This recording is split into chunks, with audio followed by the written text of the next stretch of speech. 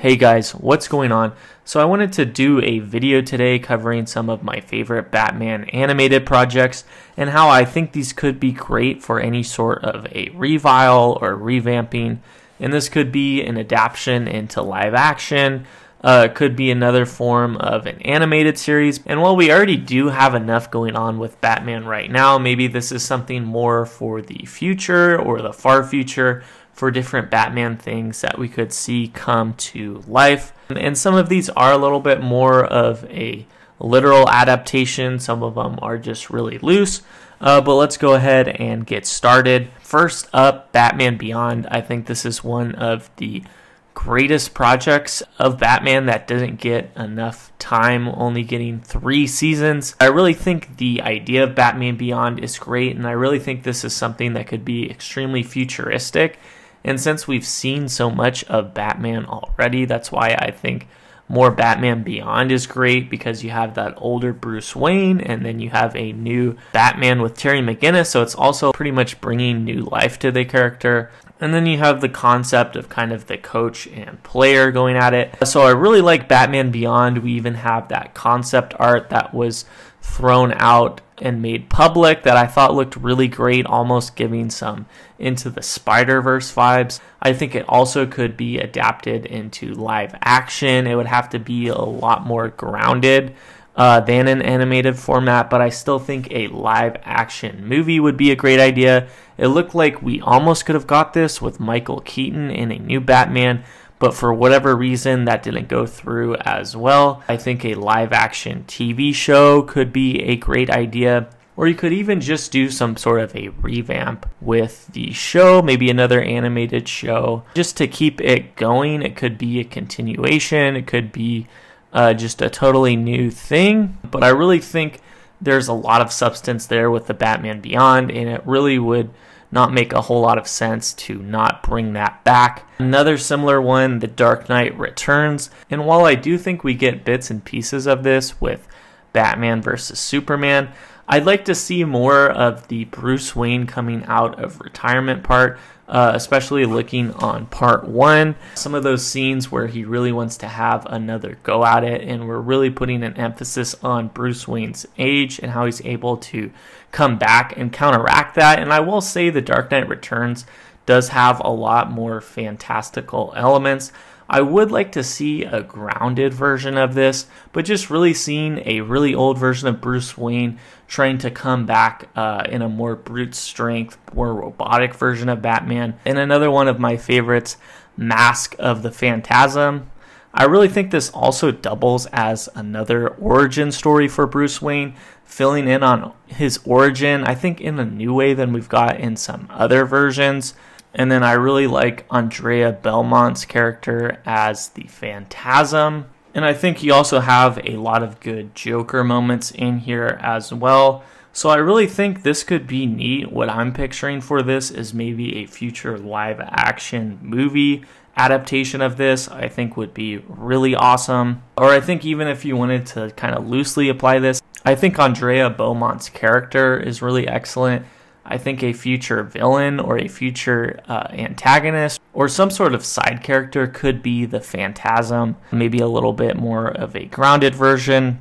And another one of the classics that maybe doesn't get as much attention, but I really enjoy it, especially the idea, is Gotham by Gaslight.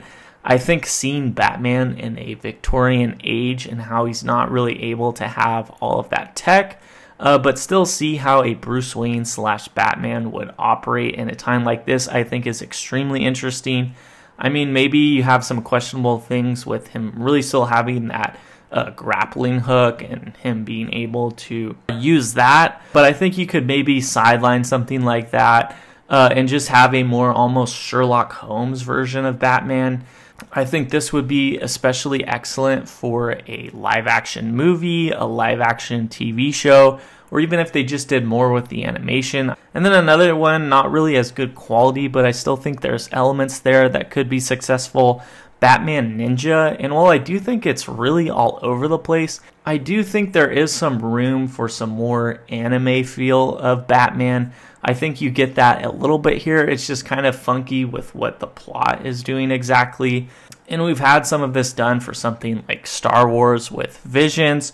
So I think kind of taking that angle, it could be, for instance, just a more anime style version of Batman, and you could do that with any sort of story, or you could do more of that samurai style. You could maybe do Batman as a samurai, kind of a spin-off to how Batman would look in a Victorian era, more of a Sherlock Holmes version. You could maybe get that with more of a ninja or samurai version of Batman.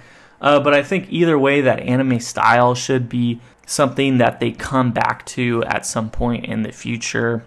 And then another project that I really like, I think Batman Bad Blood has a lot of good elements. I think maybe you have some of that with Gotham Knights. You have a bit of a difference in plot with Bruce Wayne actually being dead or being injured in this case. But I think either way, seeing that on the big screen would really be interesting. Or even the kind of concept behind Gotham Knights. I would like to see a version of Gotham where there isn't Batman for whatever reason, and we're having to rely on really now the Bat family, whether that's a combination of Batgirl or Red Hood or some sort of a Robin. I really think that would be neat to see play out. And then following Red Hood, Batman Under the Red Hood, I think would be great for a live action movie.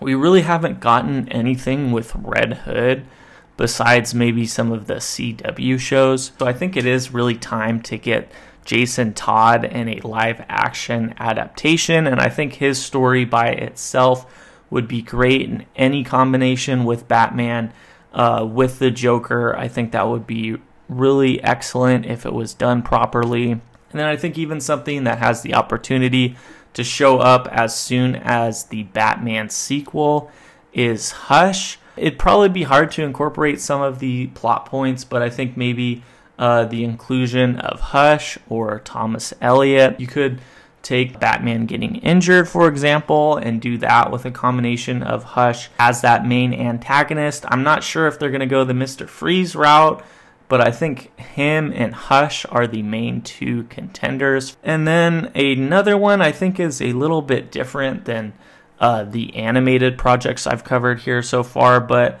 I would still say it's animation in terms of the cutscenes and stuff like that. But I really think the Batman Arkham series is not only one of the best Batman video games, but I really think the story is excellent here. And I think even if you got a better continuation of that than what we've got recently with some of the video games, or maybe you just kind of focus on that universe and that style and you do more with the animation. Maybe it's some sort of a proper sequel to it. Maybe it's more of a prequel, or you could even take those characters. For example, I think Scarecrow is really done excellent. I think that version of Scarecrow would be really interesting, seeing that in live action or seeing another twist on that portrayal of the character. I think the Arkham Batman is one of the best versions we've got, probably the strongest Batman. So I think seeing him in that sense would be really neat. Maybe if it was some sort of a live action adaptation, some sort of a TV show, if you focused on that Arkham angle or did more with Arkham Asylum. I just really think there's a lot there.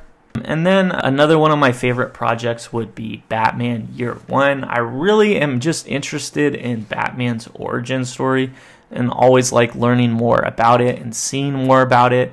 You obviously do get bits and pieces of that in something like Batman Begins, but I really think a project that would be just solely focused on his origin would be really interesting, even if we didn't even get to the point where he's in Batman and something like Batman Year One. I think that would be extremely interesting, of focusing on those 5 years where Batman was gone from Gotham. You could do a whole series and it could be multiple seasons long, just going through that journey and all the different things he did in his training, both mentally and physically. And then you could have more seasons when he returns to Gotham and is really trying to figure things out. I think if we just slow down and focus on that by itself, I think that would be a great niche project for Batman. It'd probably be easier to do this in animated form, but I could see that going on for several seasons and we really get a in-depth breakdown of Batman or Bruce Wayne's extended origin. We obviously know what happened to him in his childhood, and I've got bits and pieces of that with some other shows, but I really think just focusing on his origin in terms of all of the training that he underwent and all of the different things that he did independently would be an excellent project within itself. So those are my 10 projects that I really think should be adapted in some shape or form. But feel free to let me know your thoughts on this. If there's another project you guys like that should be adapted. Really appreciate you guys watching, and I'll see you later.